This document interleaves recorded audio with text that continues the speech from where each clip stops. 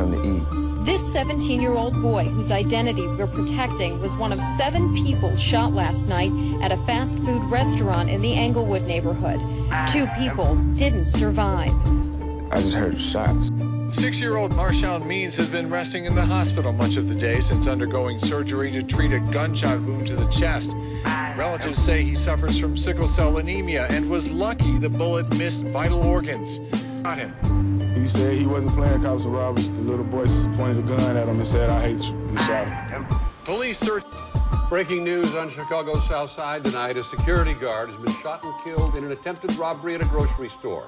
A woman was also shot there, and she survived. The shots were fired at an Aldi store near 90th and Halsted. Police tonight still looking for the gunman. ABC7's John Garcia. He was doing what he loved to do, not harming anybody. Something needs to be done.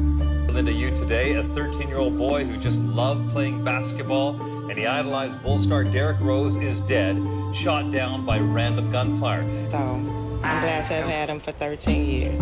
Stephanie Brown had dinner ready for her 13-year-old son Darius and the family when a few of his friends came running to her Southside home to tell her he'd been shot in a nearby park playing basketball. My child got killed on the city streets of Chicago.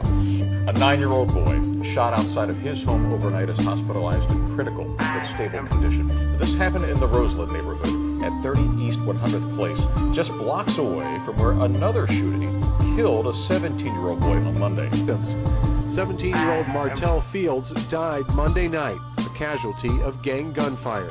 My son was innocently shot. From what I'm hearing, the bullet was not intended for him. And it's terrible. He will never grow up to do the things that he wanted to do.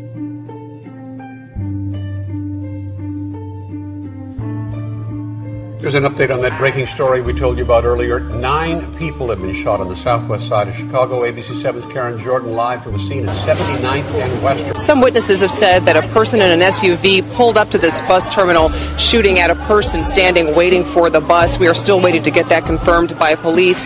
Also, it's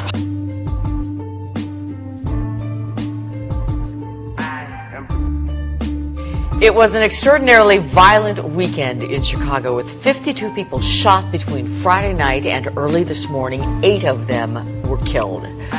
Good evening, everyone. This is a parent's pain in the wake of gun violence. I know this is going to happen, though. When you hang with gangs, this is what happened. I mean, this is crazy. Charles Ibitoye's 17-year-old son, OJ, is among the 52 people who fell prey to gun violence over the weekend.